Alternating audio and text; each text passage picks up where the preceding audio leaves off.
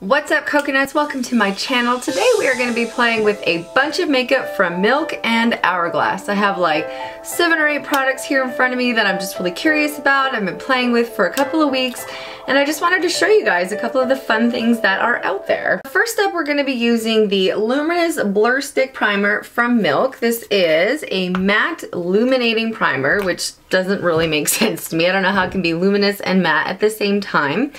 But the instructions on this are just to swipe it all over your face and then blend it and use it as a primer. I do have normal skin. They do say that this is good for all skin types and that if you have oily skin, that you should apply it in your T-zone to absorb excess oil. So I'm not sure in what universe somebody with an oily T-zone would want like a shiny blur stick primer there, but hey, they made the makeup, they know what they're talking about. So I have been using this for like a couple of weeks and I'm not super keen on it. I don't really know how it works. So if you watch me there, I only put it on one half of my face because I just want to see myself and I want to see if you can tell on camera like a difference, right? So I'm only putting it on here. You swipe it on, I'll just show you a swatch so you can get a little bit, like it's really, really minimal. You really can't see a whole lot, like at all. And when I apply it, it feels pretty smooth. It doesn't feel like chalky or anything, but it does stick to some of my dry patches. So yes, it's probably good for normal skin and maybe people with more oily skin, but I would say if you have dry skin, definitely avoid the areas where you have any extra dryness because it will cling to it and look crappy. It retails for $43, which is a lot of money, especially considering I'm not really sure that it's doing a whole lot. But like I said, that's why we only did it on half, so we can kind of like really see up close and personal if it's making a difference under my makeup.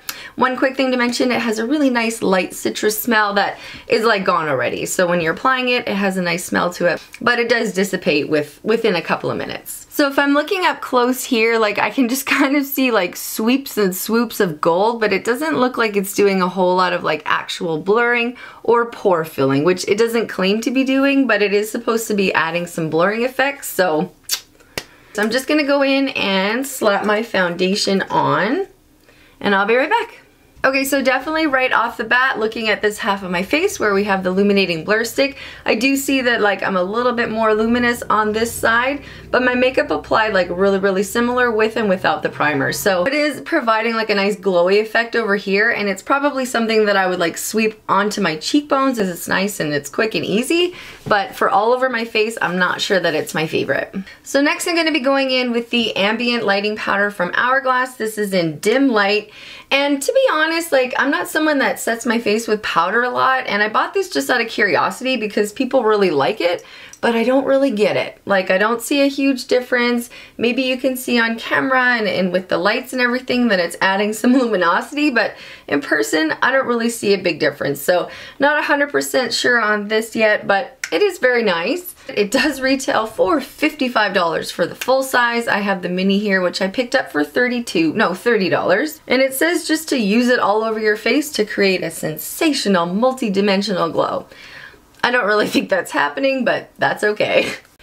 Next, we're going to be hitting up some blush. We're going to stay in the Hourglass family and use the Ambient Lighting Blush. This is in the shade Luminous Flush, and it is supposed to be a champagne gold kind of color. So just doing a quick swatch here. It's very faint. It is very buildable, and I have to say that I really quite like this stuff. Full size of this guy retails for $45, and again, I only picked up the mini just to give it a try, and it was $32. So it is nice and faint. It's very buildable. I do feel like it gives you a nice luminous flush. The gold that you see in the pan here doesn't translate onto the face with any sort of sheen or glimmer. It just gives a very subtle flush. Alright, so skipping back over to Milk Makeup, we are going to be using the holographic highlighting powder. I have the shade Mars, which is supposed to be a holographic peach shade. In the pan, on camera, and in real person, it has like this really sort of beige tone to it, but when you swatch it, it's kind of gold, and then it has like a little bit of a pink shift to it. And in person, it has even more of a duochrome pink shift to it. So it says holographic peach, but it's airing a little bit on the electric pink side. So I'll slap some on for you. I'm just going to be using like a nice densely packed brush just to concentrate it right up here on my cheekbones. This is not one that I want going down into my cheek area because it will highlight texture and pores because it is very, very highlighty and holographic. Now when you put it on, it doesn't look like crazy at first, but it's quite buildable. And I have to say that this lasts all day. Like I've been using this for about a week or so, and I noticed that, you know, 4 or 5 o'clock after my makeup's been on for like a good 10, 11 hours, I can still totally see this peach pinky shift here. This guy retails for $30, which I don't think is terrible for like a mid to high end highlighter. I mean, you're only getting the one shade in here, but like I said, it did last all day, and it might be worth picking up if you want something that's like really actually a duochrome, high quality, vegan, cruelty free, all that good stuff. And it is something that will last you all day. So $30 I don't think is terrible for something that's just a little bit different. Like I just haven't seen a highlighter with this specific shift to it, so it is kind of fun and funky. I'm well into my 30s and I don't feel like it's too youthful for me. And I do think it's one that's probably good for quite a few skin tones. Okay, so next we're going to be using the oil lip stain from Milk. I have the shade Vibes. So it's very faint here. It is supposed to just give like a nice wash of color to your lips. It's infused with vitamin E, blackcurrant oil, and olive oil, so it feels pretty nice and slick on the lips. And what I do like about it, it's supposed to like be really, really moisturizing, which I do find, but it does leave like a nice stain on it. So I put it on now so we can kind of see at the end of the video sort of how it melts down. But when I've been wearing this like throughout the day, I noticed that I put it on, you know, I have some coffee, do some talking, whatever, and a couple hours later I just have that nice like little bit of color left that I can easily touch up by just sliding a little bit more on this. So I really like this. This retails I think for like 22 bucks or something. I don't actually even know, but it is good. I do like it. It doesn't like bleed or anything, which is really nice given how slick it feels. But it's just a lip gloss. Like I'm not crazy about it. So we will touch back on it at the end of the video just to kind of see how it lasts. But I just wanted to pop it on now because my lips are dry. For eyeshadow, we are going to be using the Hourglass Scattered Light Glitter Eyeshadow. I have the shade Smoke. I absolutely love this stuff. I've had it for quite a while. And I just did a really basic outline using the Kat Von D Shade and Light Eye Palette, which is awesome. And now I'm just going to be taking the Glitter Light eyeshadow on my finger and just packing it on where I want a little bit of shimmer and shine. This stuff retails for $38, so it is not cheap at all. However, I've been using this for a couple months now. I use it fairly regularly because it's really easy to create a nice pretty eye look.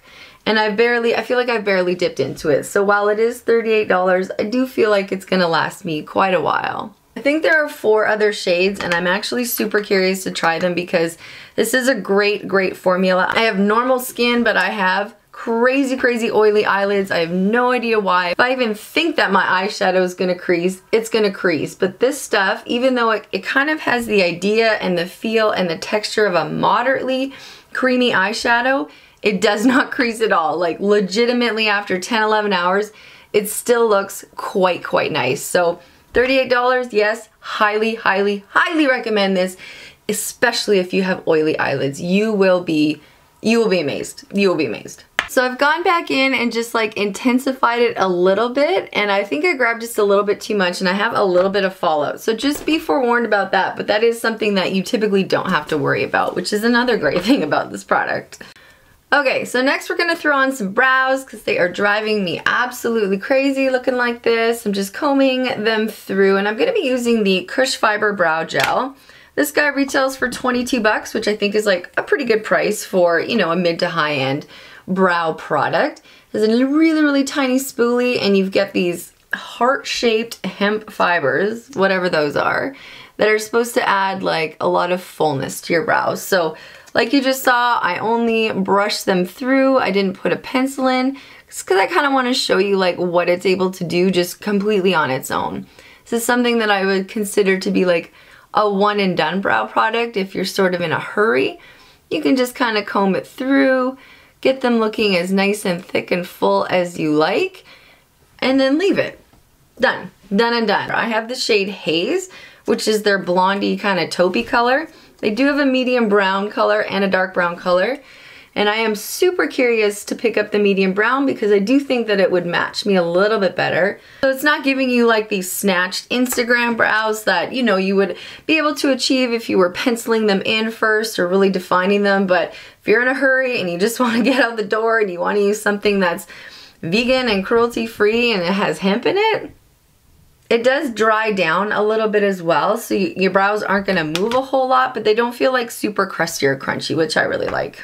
Last but not least, we are going to be using the Caution Mascara. This has been kind of all over YouTube for the last little while, and I was just super curious about it. So I do have the mini. The full size retails for 34 bucks. Mini was 17.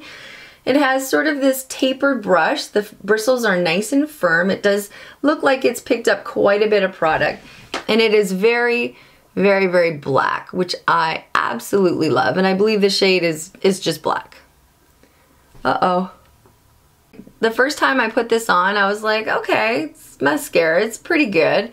But the more that you layer it and the more that you build it, the better it starts to look. It is a layering and buildable formula. It's kind of wet, but it's not too wet, and you do have a couple minutes to kind of work with it.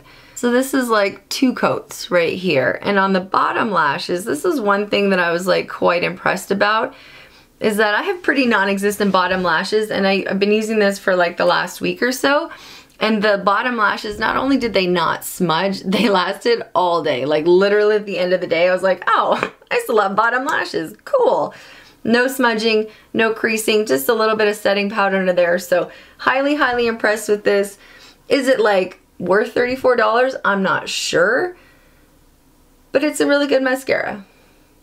I like the brush. It does feel like it kind of grabs onto your lashes. So you can kind of like wiggle product through and add some volume while separating and then adding, of course, color. Alright, so makeup is all done. I do just want to mention that the oil lip stain has like pretty much dried down. I do feel like a little bit of, you know, slick there, like my lips still feel moisturized, but it has just left that nice wash of pink. So I do really like the oil lip stain. Alright everybody, that is it for today's video. I hope you had fun. I hope you learned something about some of these products. If you have any questions, let me know in the comments below. If you like this video, give it a thumbs up. Maybe go check out some of my other ones, and I would really hope to see you in my next one. Aloha!